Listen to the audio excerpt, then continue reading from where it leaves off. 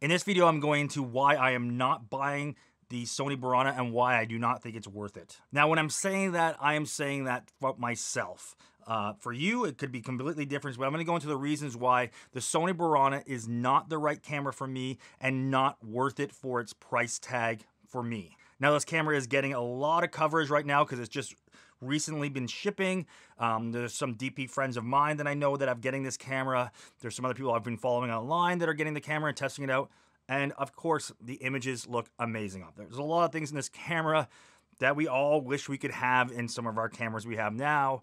The in-body stabilization, that 8K option, just a newer science to the camera, the way it's built with the V-mount on the back, the XLRs in it. It's kind of what I would want in a FX6 Mark II.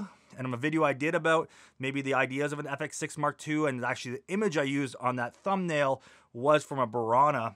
But the big part for me to think about is as a business owner, as somebody who is a working professional. I do video full time. I work as a director of photography. I have a small video production company. I have other guys working with me, an editor, other people going out and shoot stuff and do stuff for a wide range of different clients. I do a lot of documentary style work, documentary work, branded content, and then just corporate events, corporate documentaries, corporate interviews, company profiles, a lot of different things. As a business owner and somebody who's making a living doing this, is this the right investment? Is this actually going to make me money?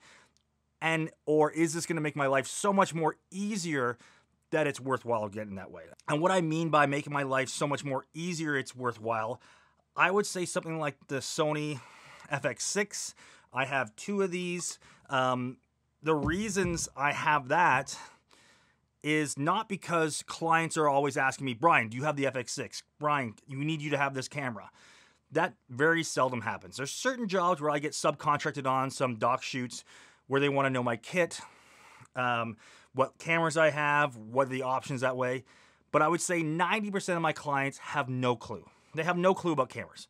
They really don't care. They just want an image to look a certain way and to be delivered in a certain way. I think there's a bunch of projects I could probably get away with shooting on, like a camera from 10 years ago. I could probably still be using my Canon C100 for a bunch of the corporate stuff I do, delivering in 1080, and no one would know the difference and no one would ask me that. I invest in these things because I want to have a better camera, and kind of for some of the other clients I do work with that they do ask for that, but also a camera that makes my life easier. So the built-in NDs, the built-in XLRs, the configuration of the camera, the memory, being able to do some more slow motion, things that can be more creative with the camera. That, for me, makes my life easier and helps me do my job. And that way I can justify buying a new camera. Not that I'm billing it out. There's very seldom jobs that I'm doing where people are asking me to price out my camera separately as a kit. So a lot of times some DPs will come out. Sometimes DPs just come out as a package themselves, or not a package, sorry, just themselves. It's their day rate. And then they come out with, and they'll say, well, I need this camera, these lenses. I want this grip with me. I want this lighting with me. And that gets added on top of the rate. The way I work is I'm an owner-operator majority of the time. There's sometimes I do some work that way, but majority of the time, major majority of the time, I'm an owner-operator. I'm coming out with a package. I'm coming out with my camera package, my lighting package, my grip package, my audio package, all of it. And you're getting me with my day rate with all that stuff. That's kind of how I work, and my business has kind of been built. And it just kind of makes things easier for me with the other corporate and work that we do when we're doing full video productions. So, getting into the value of the Burano, okay? So, it is 4 times more expensive than the Sony FX6. 4 times more expensive. So, it's in the US, it is $25,000 US. In Canada, it's $34,000. In the US, the Sony FX6 is going for $6,000. So, this is a 4 times more expensive camera. Now, is it 4 times better? Is it at 4 times a better image? Is it 4 times easier to work with? Is it 4 times, worth it? And for me, I don't see that. I don't see the image of being 4 times better. And really, I think a lot of times when we're looking at these images, it's really us as video professionals that only ones that kind of see that big differences. Sometimes people can see differences in cameras, in resolutions, in color profiles and a grade, but they don't really know what it is. We are the most critical to our looking at our own images and other working professionals. Again, for me, majority of my clients have no clue. I mean, I can deliver something kind of a baked-in look. I could shoot in S-Cinetone. I could deliver that way as a Rec 709. As long as it looks great and it kind of does the job for them, there's no questions that way. Yes, if something was all completely blown out and stuff like that, but I think the majority of cameras out now have 10-bit and can produce really great images. If you cannot produce good images off of whatever camera you have now, then buying a camera like a Burano is not worth it. It's not going to make you that much better. That resolution isn't going to make you a better cinematographer, a better videographer. It's not. You need to practice on your craft and what you're doing, learn how to expose things better, learn all these different things, how to frame things better. That's what's going to make a big difference, not having the newest and greatest gear. And so that other thing with value of this camera too is, a lot of people when they buy, say, a Red or they buy an Alexa, a lot of times what they've built into their business model is that when they come out, they're coming out with a package, and then when they come out with that camera has its own cost to it.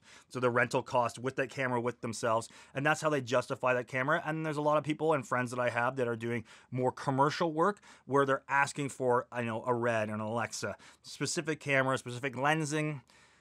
When I'm doing stuff, again, people don't know what the hell I'm bringing out. They don't really care. So as long as it looks good, again, I'm happy with it. They're happy with it. That's it. So for me, I couldn't really, for any of my clients, I'd say, again, 90% of my clients, I would not be able to charge extra because I'm coming out with a Burano. Okay? If I'm coming on set with like, hey, guys, listen, I just got this. I'm coming to shoot some corporate interviews. I need you to pay me an extra $500 a day because that's what this camera costs now, and this is what I'm shooting with.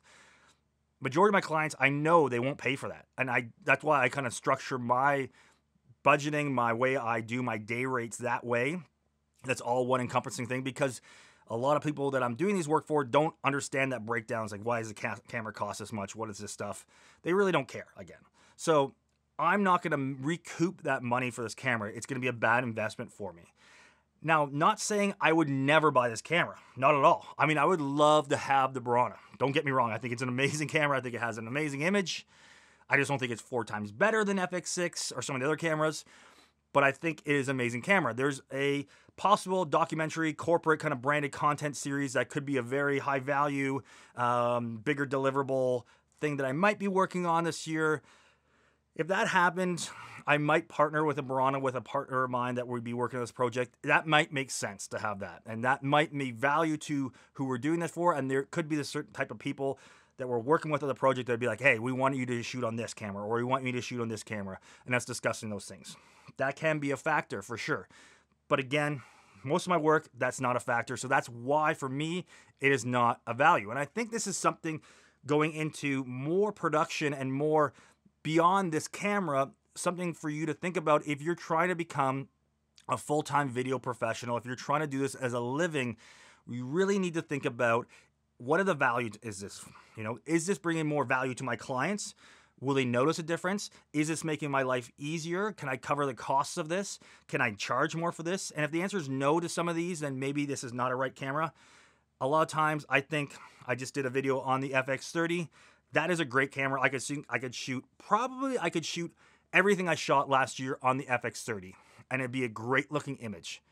Maybe some low light issues in some places, but I choose not to use that camera as much because I just don't like the configuration of it.